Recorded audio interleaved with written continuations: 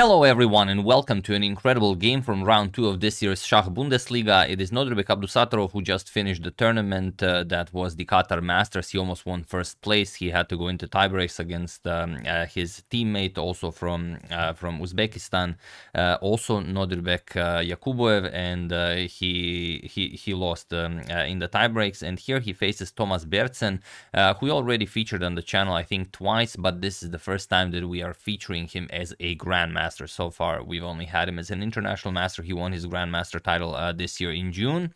And this is a beautiful game, a beautiful king hunt, and the mistake that allowed it is too complicated to explain while I'm showing you the game, so I will go back to it after the game, so stay tuned for that as well. It's a really complicated maneuver. So let's check it out. Nodirbek has the white pieces and he opens with e4. We have c5, Thomas goes for the Sicilian defense, knight f3 and e6, going for the French variation of the Sicilian. d4 captures, and now knight to c6. We have knight to c3 and knight to f6. So all standard stuff, nothing new here. The Taimanov variation. Bishop to e2. We have a bishop to b4. Now pinning the knight here and castles. Bishop captures on c3. B captures and now knight captures on e4. We have knight captures on c6. D captures on c6 and now bishop to d3, offering the c3 pawn. And while you can capture it, it's nothing fancy, as queen h5 is really annoying. Black cannot castle. You don't want to play g6, otherwise you're going to weaken your pawn structure. You could play h6, but this will also weaken your pawn structure.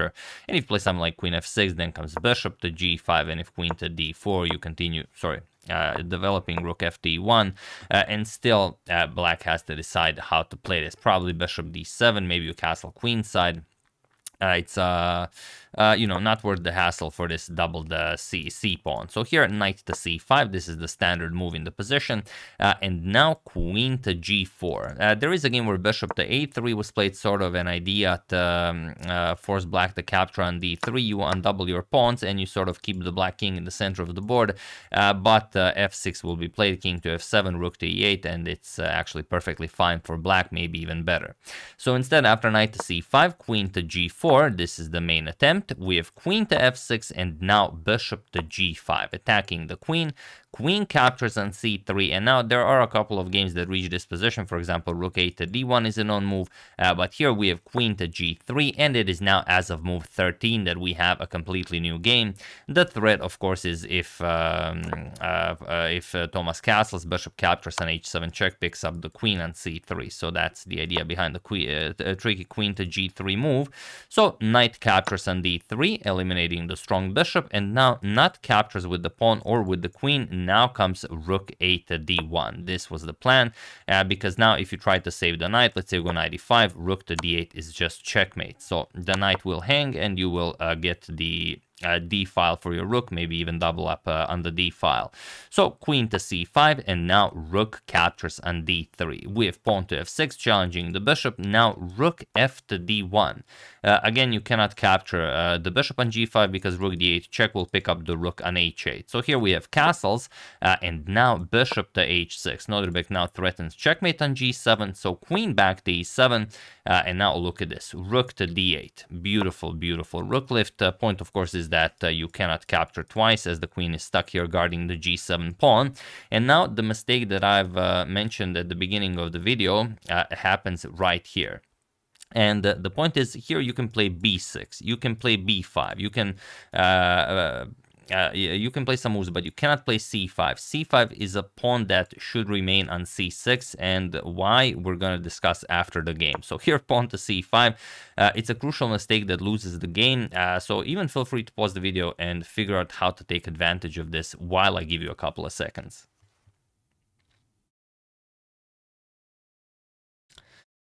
So for those of you who were able to do it, congratulations on realizing the mistake behind pawn to c5, and also how to take advantage of black's position, as black really can't move a piece. There's really nothing you can do.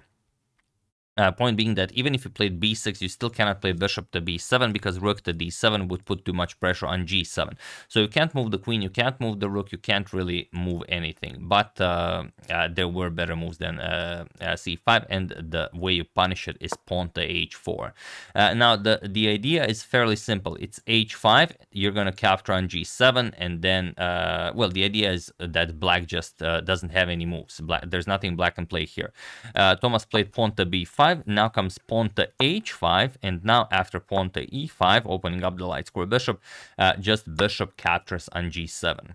So what are you going to play here? Queen captures on g7. Now rook captures on f8, forcing the black king to capture. King captures on f8, and now rook to d8 with check. You cannot go to e7 as the queen would hang, so king to f7, and now queen to b3 with check. c4 doesn't do anything as you will capture on b5, and again, no way to avoid everything here. This is a threat. Queen to d5 is a threat. There's no move that helps you here. So instead, after queen to b3 check, king to e7 was played, and now queen to d5, putting pressure on the rook, but also just threatening queen to d6 check, which is even more potent.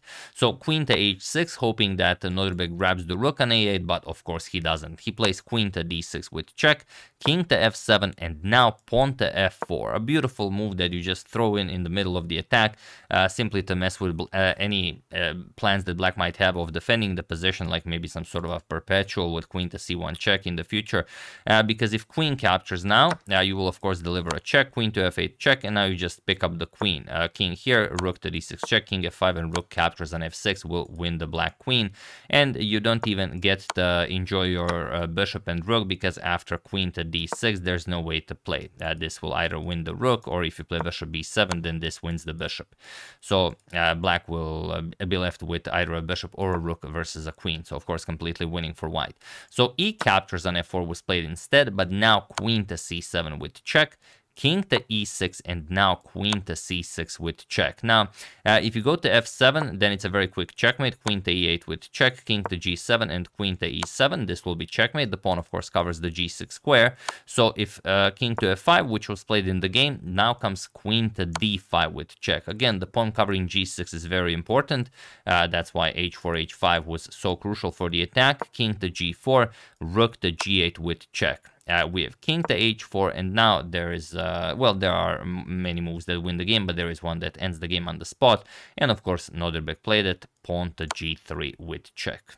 Opening up this diagonal, queen to h1 will be checkmate as the rook controls this this g file. Okay, not right away. You might be able to block with the bishop, but it doesn't matter really what you do. The point is if if f captures on g3, then queen to e4 check. Now you cannot block with the bishop, or you get checkmated, so king captures on h5. Now queen to h1 with check, and after you put the bishop to h3, just queen captures on h3 will be checkmate. But Thomas did not allow this. He allowed an even quicker checkmate. He just played king to h3, and here queen to h1 was queen to g2 was checkmate, and that's how nicely Nodirbek won this game. Now, just quickly to go back to that position where we discussed why c5 is such a mistake. So, like I said, let's play b5 instead, as it's a move that Thomas also played, but after c5. Now, why doesn't the same idea work? Because, okay, black cannot move anything. We already found that, but let's see. h4, a5, and now h5, everything the same. e5, and now what does bishop captures on g7 do? The move that Nodirbek used to win the game. Bishop captures, queen captures, rook captures, king captures, and now rook to d8 with check. Everything the same. King to f7, and now queen to b3 with check. King to e7 is the move you now have that you didn't have in the line that Thomas played, because now the pawn is on c6. You do not have queen to d5. That's the big difference. So very, very, very tricky stuff. But I mean, if you see this, I mean, good for you. But here, without being able to move a piece, I mean, you're happy to even find a move like c5. And I guess, okay, maybe you could argue that b6 or b5 is a bit more logical, as it will allow you to somehow develop your light square bishop. But like we said, the bishop is never moving from this diagonal, as rook to d7 would just be unstoppable. So this is, unless you really know how to play this by heart, because it's the position is dead draw. Obviously, Nodirbek prepared it very well. If you don't know it, your opponent will blunder. So maybe it's a nice line for you guys to learn. If you play against the Sicilian a lot, if you play against the Taimanov Sicilian, maybe, you know, a couple of nice tricks and a couple of very crafty moves like queen to g3, and then you know, bringing the rook to d1 with tempo, as there is checkmate on d8. So I'm sure you can take something from this game and use it in your own games.